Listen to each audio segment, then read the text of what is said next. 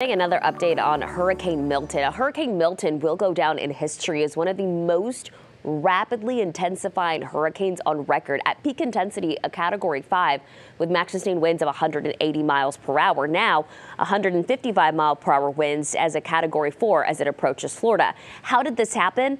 The warm Gulf waters. We have seen major hurricanes in the Gulf now for the last 5 years, at least one a year. Now, sea surface temperatures 2 to 4 degrees warmer than normal. It gets the fuel for these storms and really gets them going. So what's going to happen here is that we could see it strengthen again to a Cat 5 later today because it's still over the warm water, but a big front is going to help deteriorate it some. So as it approaches landfall Wednesday evening, we're going to see it drop to a Category 3, but it keeps that Category 3 stratus as it moves over Florida, and that's where the big issue lies. That's why there are hurricane and tropical storm warnings all along that coastline, in addition to just storm surge that is something that Tampa has never seen, the highest anywhere from 10 to 15, and that's as you get into that Tampa Bay.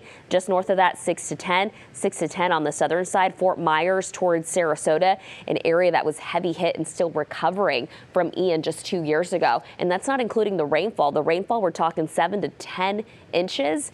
Some localized areas could see up to 15. So again, this is going to be something that parts of the western coast of Florida have never seen before. Fortunately, we're not dealing with anything like that here. In fact, we're staying pretty dry. So I'm going to hand it over to meteorologist Greg Fields. Greg.